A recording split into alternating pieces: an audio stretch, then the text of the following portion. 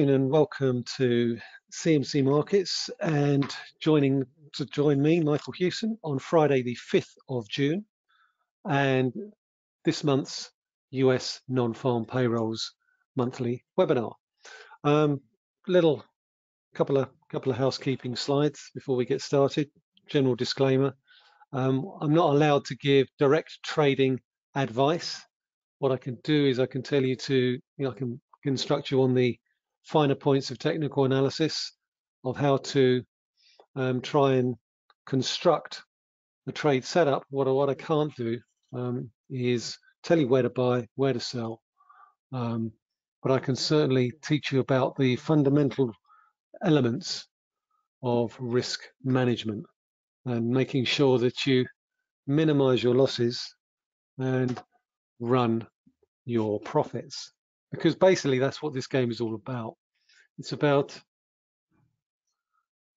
keeping your losses low and running your profits, and ultimately keeping yourself in the game, because not every trade that you make will be a winner.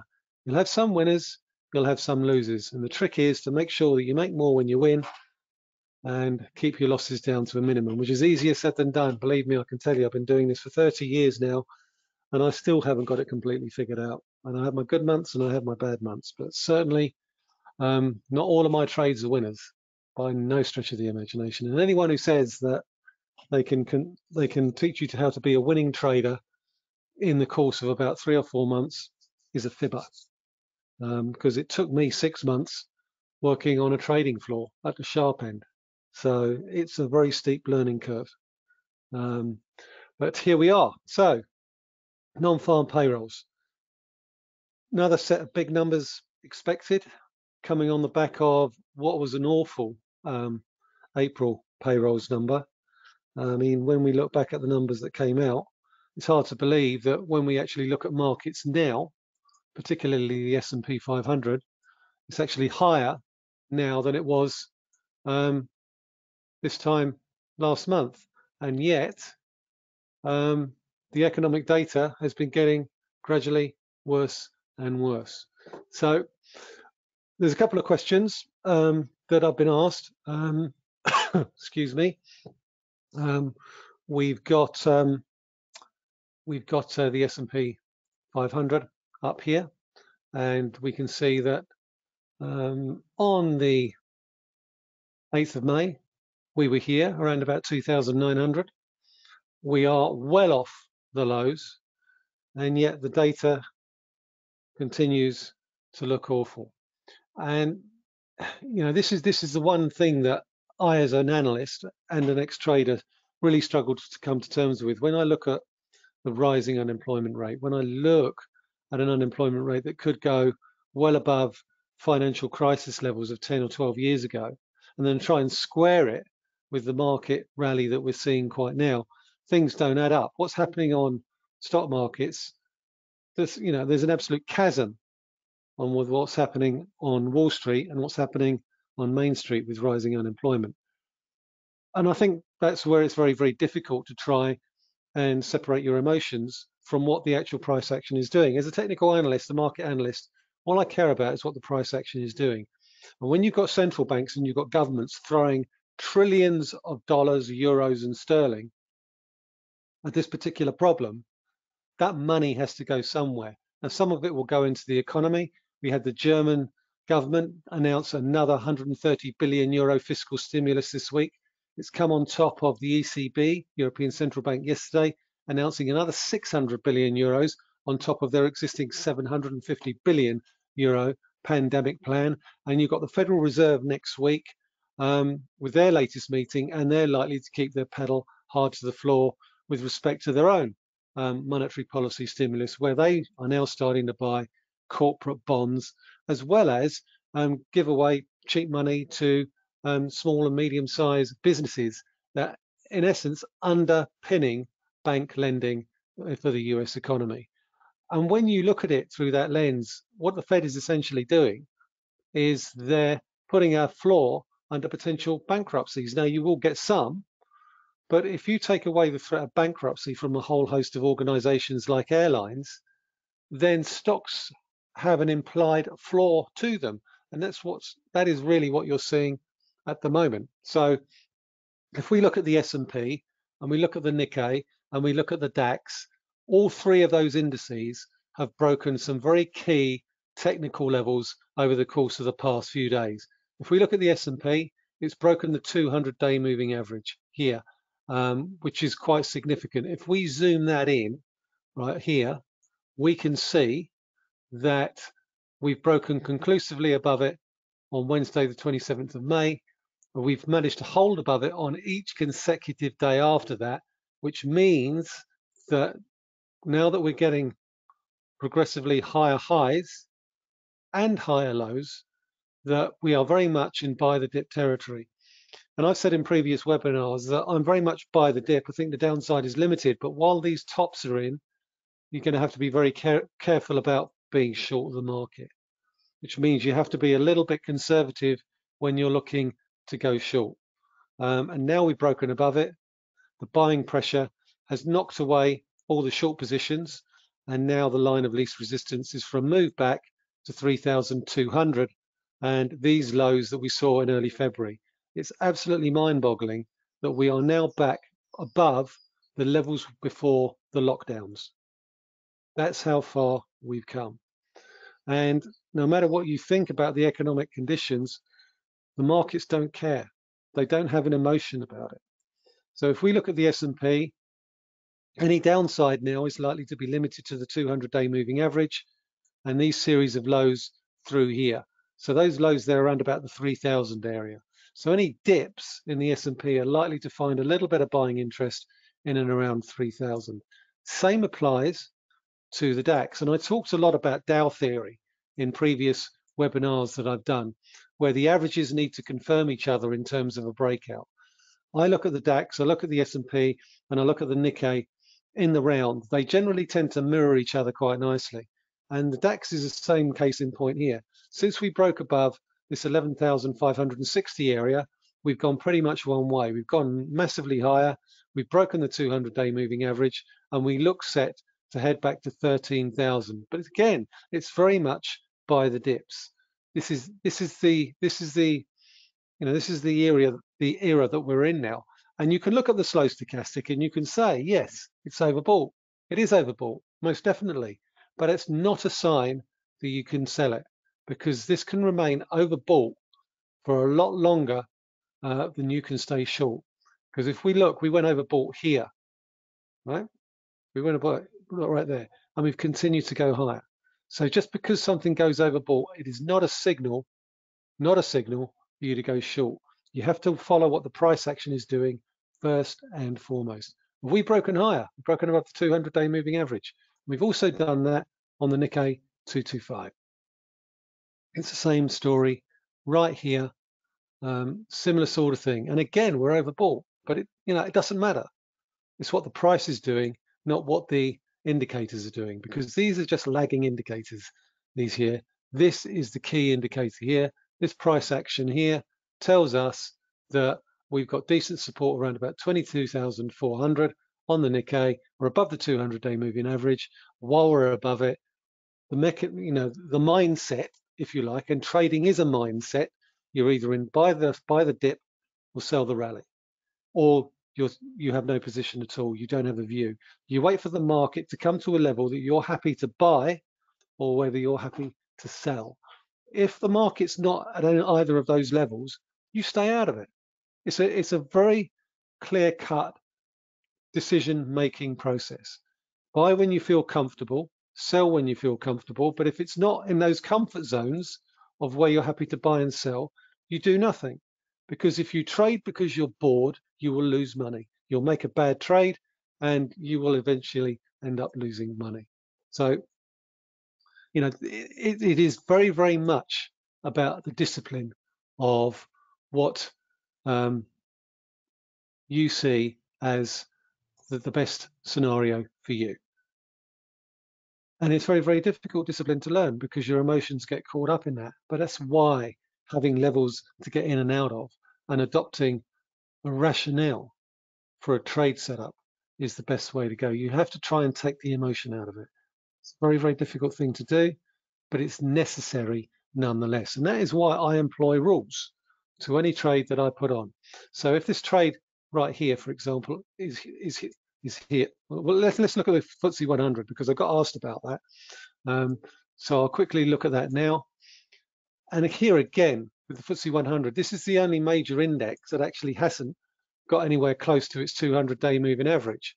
It's lagged significantly behind. And one of the reasons for that is simply because it was one of the major indexes that's been caught up in terms of the worst performers in the sell-off. We had the oil companies, we had the banks, they all got clobbered. And the FTSE 100 is very heavily weighted in oil, banks. So it's lagging behind. We've broken above the 50% retracement level at 6,200, but I still think there's potential for us to go higher and retest 6,580. So again, we're back towards the levels we were before lockdown.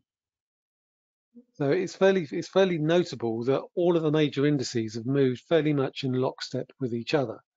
The thing that we've got about the FTSE is that it has lagged a little bit in terms of the retracement from the highs that we've seen in January to the current levels as is now, because we're short of the 61.8.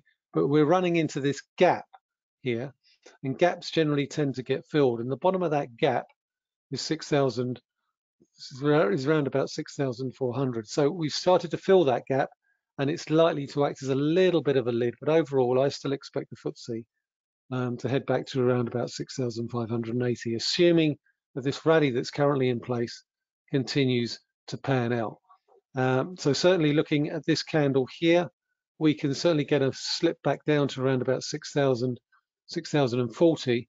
But overall, the trend is your friend, and that's one of the key things I always try and think of when I'm looking at a daily chart or a weekly chart or an hourly chart or however long my time period is. So that's the FTSE 100.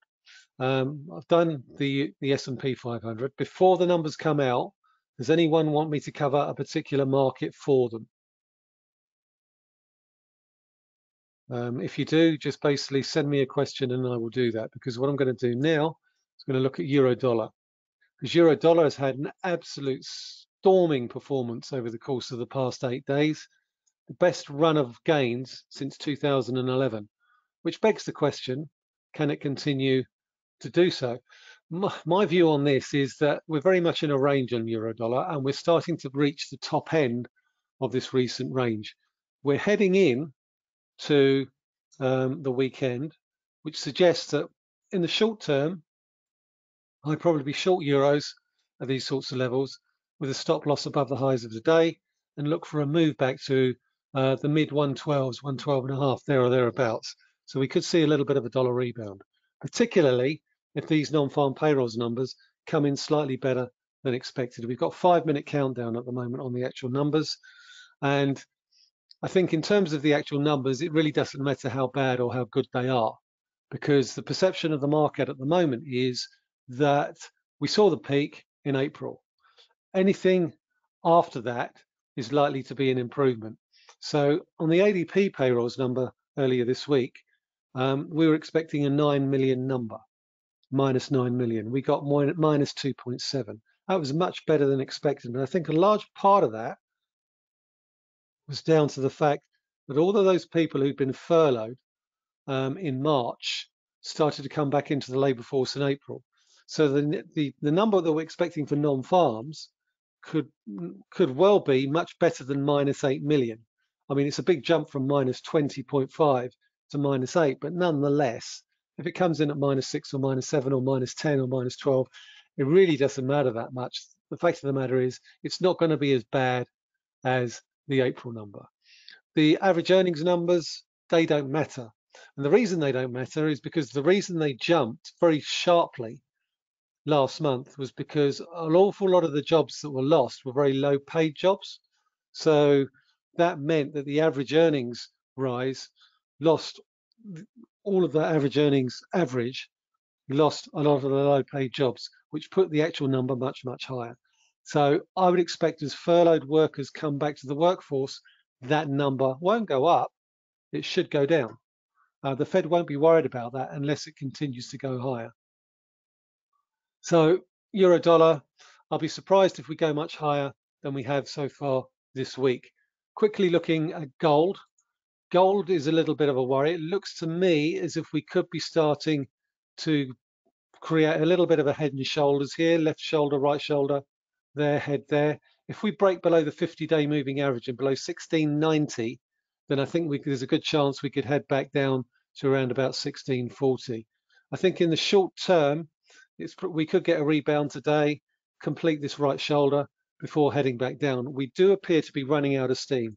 I certainly don't expect it to come crashing off, but it does appear to be consolidating at these sorts of levels. If we do go below 1690, then we could go lower. While we're above it, we could squeeze back to around about 1720, 1730. The Dow 30 is probably going to be a similar sort of story as the S&P. We're above the 200-day moving average. I would expect that to continue. It has lagged a little bit behind the S&P, and it's lagged an awful lot more behind the Nasdaq because the Nasdaq has made a new all-time high. So in terms of the actual numbers, I still expect stock markets to try and push higher. Now, as we're coming into a weekend, you might see a little bit of a profit taking as we head into the weekend, because look at this on a weekly chart. 1, 2, 3. Those are some really solid gains, which means we could see a little bit of profit taking heading into the weekend. But overall, I think that we're still very much in a buy the dip mode for stock markets. Quickly looking at dollar CAD, because we've got the Canadian jobs report as well. Let's have a quick look at the Canadian dollar. That is right on the 200-day moving average. So it'll be very interesting to see where that market closes today, because if we fall below the 200-day moving average, then we could see dollar CAD head back towards 132 over the course of the next couple of weeks, particularly if the dollar continues to remain weak in the short to medium term. But again, here, there could be an element of a little bit of what I would call dollar profit taking. The dollar's taken an absolute caning over the past 2 weeks. We can see that on our CMC dollar index chart. If I quickly show you that, that's what the dollar index looks like over the past 3 weeks. Could see a little bit of pairing of positions as we head into the weekend. But overall, I'm still very much a case of we could see a little bit of profit taking. I think the euro dollar could potentially find a little bit of a top above 114 in the short to medium term. These numbers could send us back to 114, but overall, I think the dollar move is looking a little bit stretched for the moment. So the numbers are about to come out. You can see what we're expecting here. This is the important number, this one right here, and the unemployment rate right here. I'm going to close that average earnings number and just keep these 3 numbers here. And in the meantime, I will keep quiet and wait for the numbers to hit.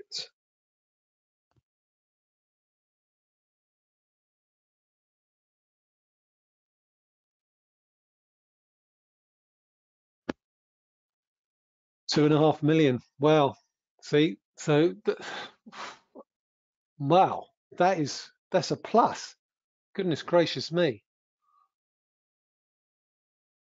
That is an incredible number. That cannot be right. I'm just going to double check that number.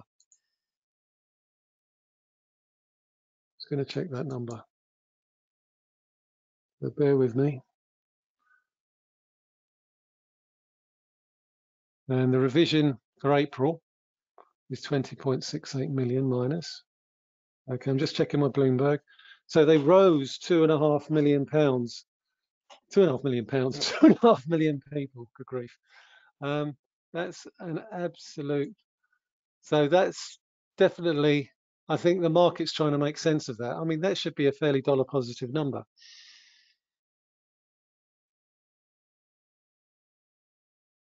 $6.7 on the average earnings. That's furloughed workers coming back in, which means the average earnings number is coming down, as I said that it would do.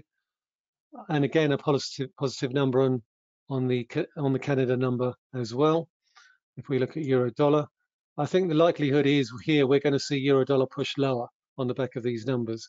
I certainly don't see any reason whatsoever to see those numbers as in any way negative for stock markets, because now what you've got is a workforce that's coming back to the market, running into a wall of fiscal stimulus and monetary stimulus, which net should be positive for stocks. It's going to be negative for the dollar. It's going to be positive for the dollar as well. So for me, I think euro dollar is going to come lower quite a little bit. May find a little bit of support around about 112.70, 112.80, but dollar yen's probably going to head back towards around about 109.50, 109.10. But overall, that's dollar positive. And yes, what the market is telling us, we are going to go for a trip now to the upside in the US dollar on the back of those numbers. Completely missed market expectations across the board. The economists couldn't have been more wrong.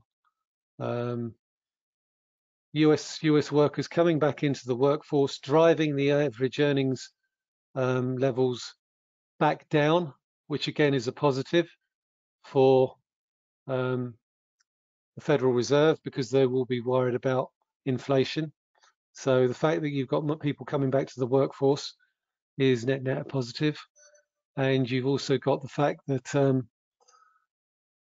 the only thing that I would add to that is obviously the unrest in US cities could slow down that process when we come to the numbers next month.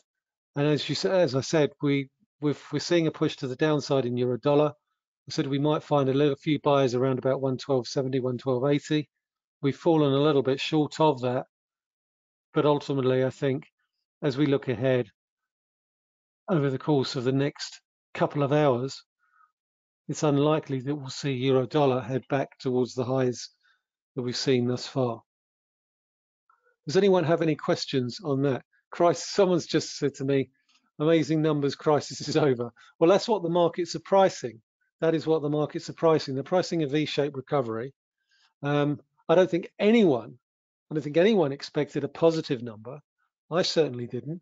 And that just shows you how noisy these numbers are going to be going forward, which means that for me, it's less about the numbers and what about governments and central banks are doing. I mean, you've already got the Trump administration talking about another $1 trillion fiscal stimulus next month as a reaction to the unrest that's currently rippling across the US. So that gives you an indication of where we are on the fiscal side and the monetary policy side. We're very much in risk on mode, and really then it's just a question of how the currencies react. Well, you've seen how the currencies have reacted, and for me, you know, that's a real surprise. From a US point of view, that's a very positive number. And until I'm able to dissect the numbers in much more detail, my immediate reaction based on that price action is to start taking profits on my euro dollar long positions and take a little bit of profit also on any other dollar short positions as well, because we could well find that the dollar's found a little bit of a base in the short term, and we could well see a little bit of a rebound as we head into the weekend. So I'm being asked about what impact that will have on dollar CAD. Well, unfortunately, they tend to net each other out because we've also got a positive number on the CAD as well. So let me just close that down and close that down, and let's have a look at dollar CAD.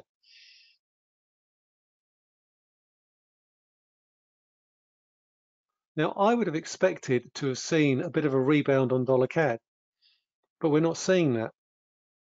We're seeing very much US dollar weakness, Canada strength. So I think the perception perhaps there is that the Canadian numbers are certainly much better on a one-to-one basis than they were for the US. And I think if you look at what was expected last month for the Canadian payrolls numbers, they were expecting, if we look at this number here, which is on the screen where it says minus, I'm going to move this around so you can see which one I'm talking to you. We were expecting in April a number of minus 4 million. Now, in the event, it came in at minus 2 million. Again, we're expecting a number of minus 500, and we came in plus 289.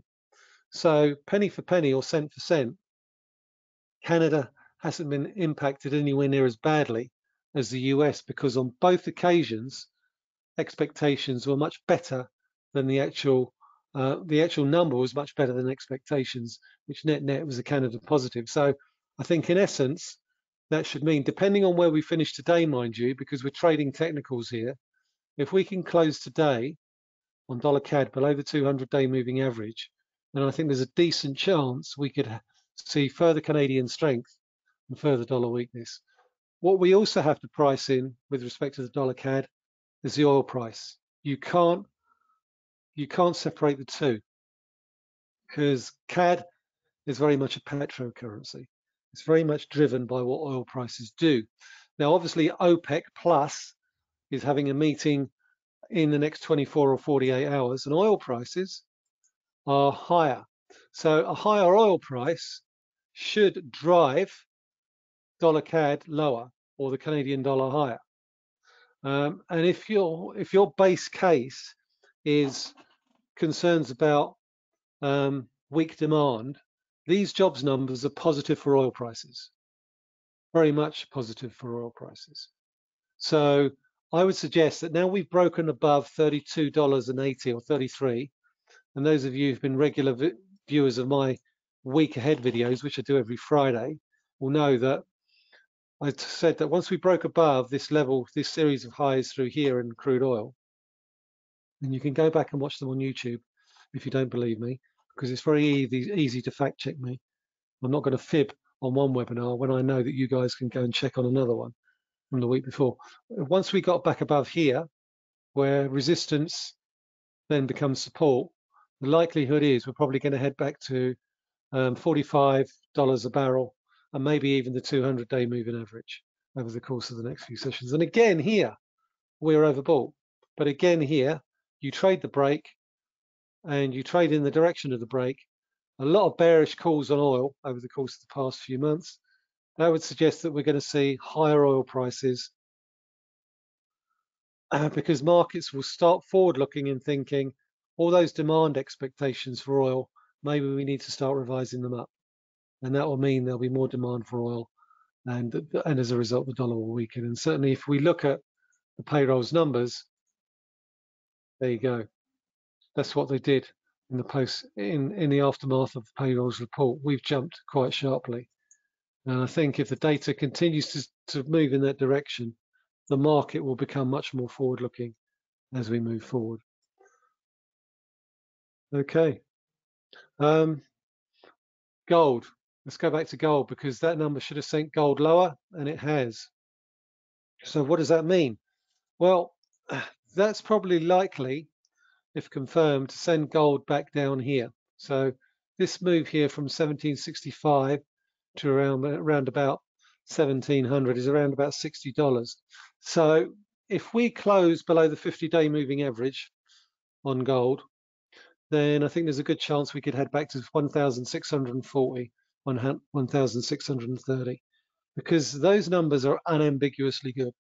You know, there's no two ways about it. They've blown away expectations. Everyone was expecting a negative number. To get a positive number, that's the best positive number ever, coming off the back of the worst negative number ever. There's never been a plus 2.5 million on non-farm payrolls. We've seen records at either end of the spectrum in the space of 4 weeks for US payrolls. That'll be the headline. That'll be the headline when they write the stories later today. US non-farm payrolls posts record 2.5 million added back into the workforce. The unemployment rate's at 13.3%, not 19.8. It's come down. The unemployment rate has come down. Okay, sorry, I'm getting a little bit carried away. I'll calm down a bit. Any other questions, ladies and gentlemen? Let's have a quick look at the Aussie dollar on the back of that. I mean, that Aussie dollar breakout is quite something. This trend line has been there. I've had this on this chart for, A long time, a long time. And that's what I call a V-shaped recovery in the Aussie. And this is the next peak. It's around about just above where we are now, 70 cents. There's a big top there. It's the December highs. So keep an eye on the December highs in the Aussie dollar. You could find a little bit of resistance there, simply because it's a previous high. Okay. So again, it's a matter of extremes. Anything else, ladies and gents? I'm at your disposal for questions. Please throw them my way.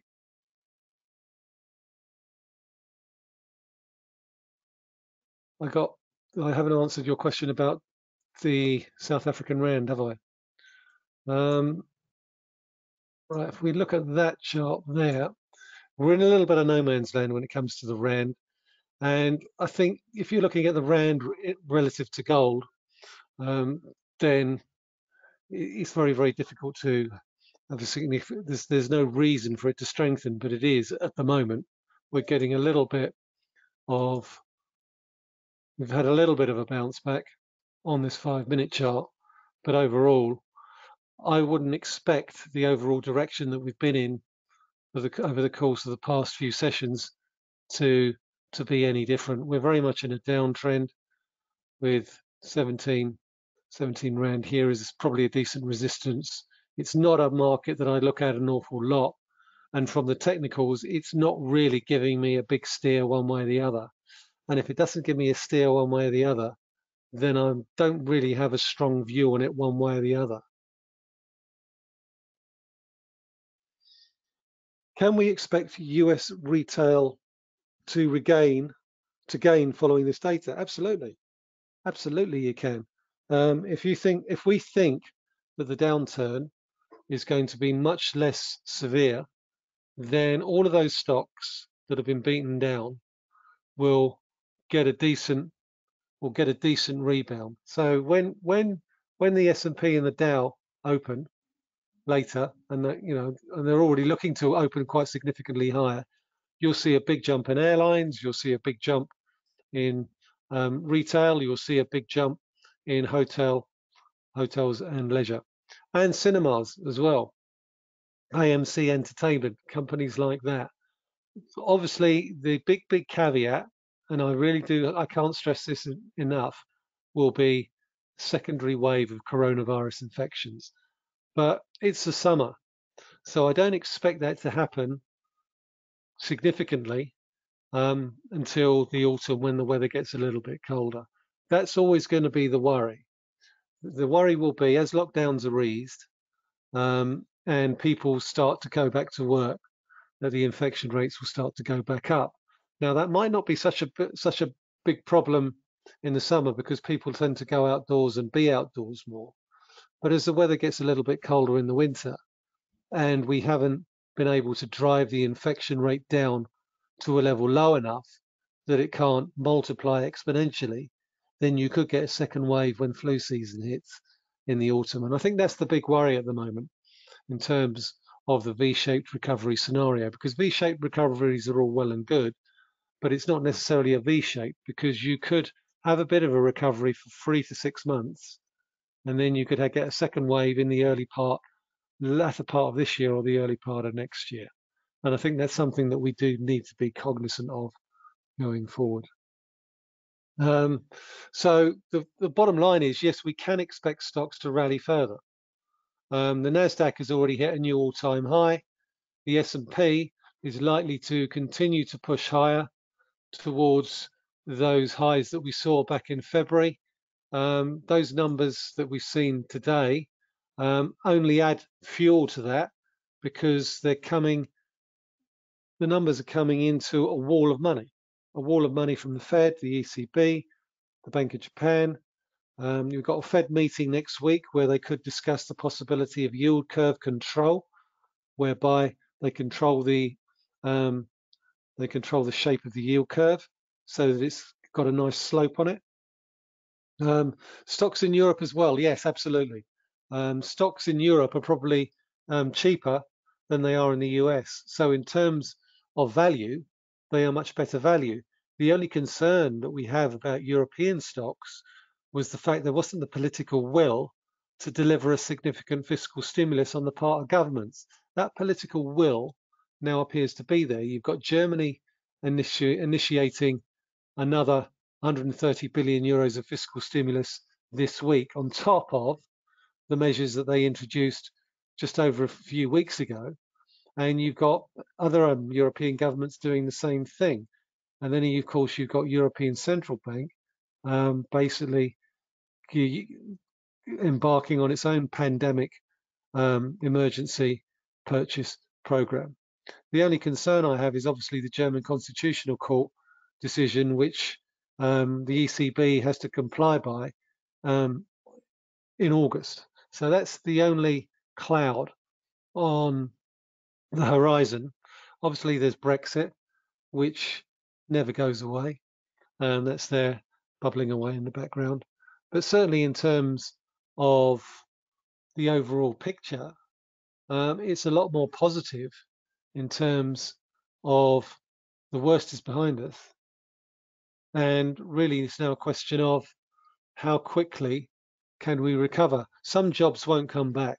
I mean, I think there is, I think that we do have to resign ourselves to that sad statistic that some jobs will not come back, and as a result, you will find that the unemployment rate probably in 3 months' time will still be an awful lot higher than it was at the beginning of the year. I think there was an expectation that the US unemployment rate will be at 10% by the end of this year, which I thought was optimistic when I was looking at the forecasts that they were putting out for today.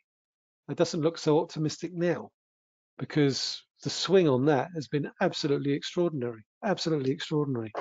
You know, I was pretty much speechless when that number came out, and you could probably tell. I had time to absorb it a little bit now, but nonetheless, I mean, those numbers, uh, you know, absolutely, they're staggeringly good when you consider what was expected. The big question is, what will the May payrolls numbers look like when they're released? Sorry, the June payrolls numbers look like when they're released in July. And I think that will be the acid test. But certainly the worst is behind us. Now it's really a question of how quickly economic activity can resume in an era of social distancing, because things won't return to normal completely. So there'll always be a little bit of a break. But certainly in terms of where we are now and where we were 24 hours ago, we're certainly in a much better place. And certainly those numbers don't reflect what the jobless claims are telling us. And that's why I'm still struggling to come to terms with it. The weekly jobless claims are showing 40 million, people out of work, with continuing claims of around about 21 million. And yet we've got a net gain in non-farm payrolls. So people are still spooked by flying. Yeah, I mean, absolutely, I am. I'm not going to get on a plane anytime soon. You're in a cabin of 200 people where the air is recycled. Now, you could be fine. You could be fine, but I think it's gonna have to take an awful lot to convince me to get on a plane, not because I'm worried about going anywhere, it's because I'm worried about getting back and any potential quarantines that might be put in place while you're away. And I think that's the thing you have to think about. It's not about the physical act of getting on a plane. It's a physical act. You go there, you go to wherever it is you're going, what you're going to find there, and will you be able to get back? I still remember all those pictures of people stranded as the COVID crisis started rippling across our screens in February, March. We're staying in hotels and quarantined in hotels. So I think, there's an awful lot of human behavior that needs to forget the events of the last 3 or 4 months. And that's only going to happen, say, a year from now, when people will start to feel a lot more comfortable about moving around, getting on planes, getting on a train, getting on a crowded bus, getting on a crowded tube train. People are going to have to modify their behavior to become more confident, because governments put the fear of God into them. And that's not something, stay at home, control the virus, do this, do that. And now suddenly you're letting people out. And it's very true. It's very easy to shut an economy down. It's a lot harder to start it back up again, because an economy is made up of human beings with same emotions, hope, greed, fear, and everything else. And they have to regain their consumer confidence. So I will be looking closely at consumer confidence numbers to gauge whether or not that confidence is returning and people are confident that they feel that they can spend money. And it's very difficult if you're worried that you may not have a job in 3 to 6 months' time, because we're still feeling the effects of this pandemic, and we'll be doing so for the rest of this year.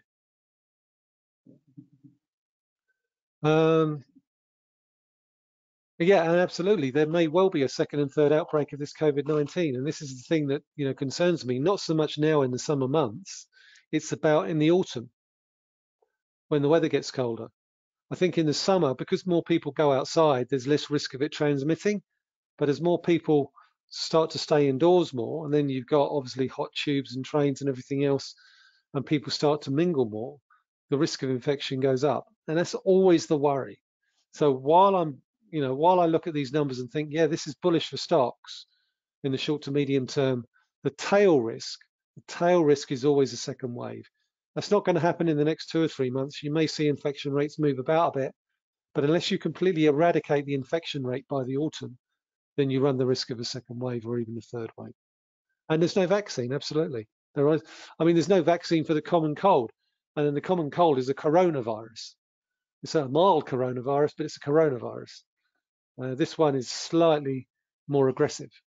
And as a result, you may find that it mutates, which means that you may not find an effective vaccine for it. I think the best we could hope for is a treatment as opposed to a vaccine. If you get a treatment for it, then it's probably not so bad. But I doubt that you'll get a vaccine for it. Okay, so let's see, what else have we got in terms of questions? We got asked about the layouts. Is it possible to copy the layout you've got there? Well, I mean, these layouts I constructed myself. If you go to where it says watch lists, this is something that I showed a young lady called Alison earlier about how to construct a watch list. It's a fairly straightforward process. I've constructed these watch lists over the course of the last 3, 4, 5 years, so there's quite a lot, but nonetheless, they're very easy to construct. So you go watch list, create new watch list.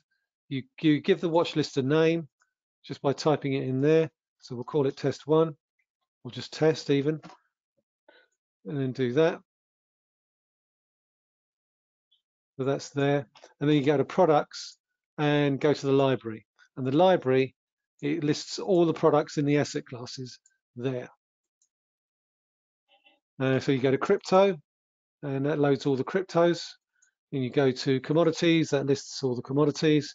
If you know the name of the asset that you want, so if you want to choose a stock, for example, like Boeing, you type in Boeing, it searches for it, there it is, and then you just click, drag, drop, and then it goes in like that. And that's the way you construct your watch list. Now, another thing you can do with respect to these watch lists is you can also dictate how to display the columns as well. So you can, in this case, all I've done is I've just left the change and the sell or the buy in there as well, which means that you can keep it as cluttered or as uncluttered as you want it to be. So, example with this one here, we can have a classic table, or for example, if you want to display it as a rolling ticker along the bottom, you can do that. You can do that with this one here. I just scrolled. I can't see the bottom of it, unfortunately. But if I wanted to do it as a quote panel, I could do it like that. Do it like that. Do it like that. You can display these in any sort of format that you want. It's very easy for you to basically change the format of them in a manner that allows you to or set it as a price ticker along the bottom there.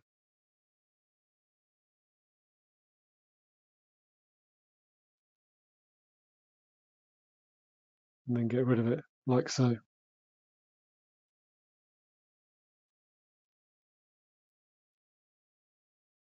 Any other questions? Let me see.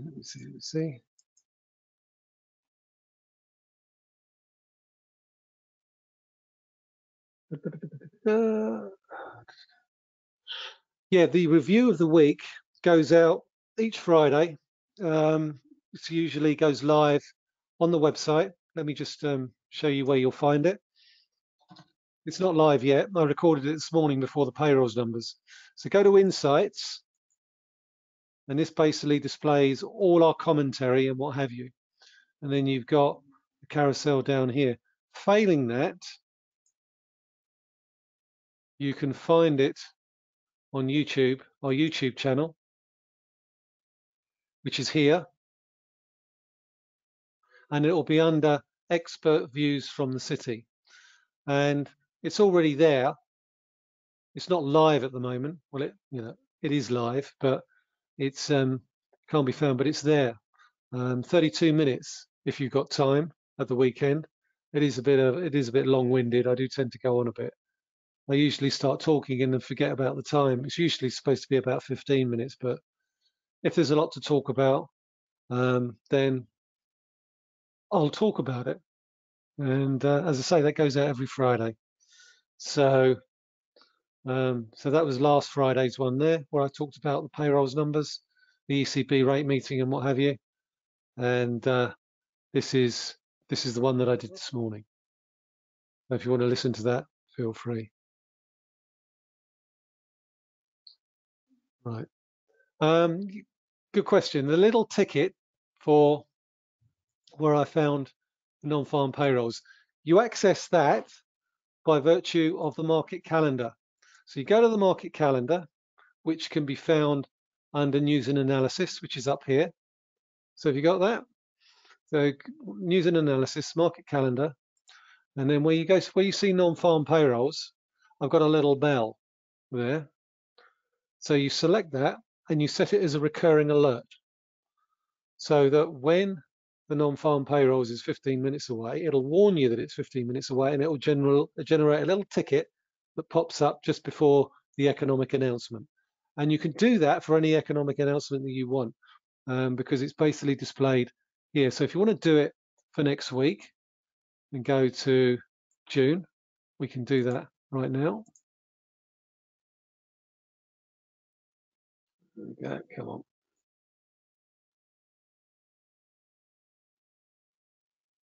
So this is next week's economic data we've got for June, the 8th of June. So as I say, it's fairly light. But let's say, for example, I wanted to set an alert for, let's say, industrial output for Germany. Then I simply go to where it says alert, click the drop down, and either set a single alert or a recurring alert. And you can do that for any economic data point that's displayed here. So for example, if I wanted to set an alert for the UK GDP numbers, which are out on Friday here, and these are expected to be particularly nasty, I'll go recurring alert. So that when they come out at 7 a.m. on Friday morning, because everyone gets up that early, and I've got my platform open, it'll warn me that the numbers are due to come out on that particular day. So that's the market calendar in answer to your questions. Undervalued European banks, industrials in Europe. Industrials in Europe probably will gain. Banks, I'm not so sure, simply because they still haven't dealt with the underlying problem in the banking system in Europe of non-performing loans. So I think there's a chance, while we could see some decent gains there, they could underperform. And that's the one, in amongst all this optimism that we're seeing about stimulus plans and what have you, they still haven't dealt with the thorny issue of banking union in Europe. And that is likely to hold any meaningful recovery back when it comes to European banks. Okay. Any other questions? Okay. All right. Well, I will be. I have recorded this, so if you want to listen back to it, feel free to do so. It will be on the YouTube channel in about a couple of hours after compliance have run their beady ears across it and eyes. Otherwise, I'd like to thank you all for tuning in today, ladies and gentlemen, and wish you all a very pleasant weekend. And probably speak to you all same time, same place next month, where hopefully we'll see some more surprises from the latest payrolls report. Thanks very much for tuning in, and have a great weekend. Thank you very much.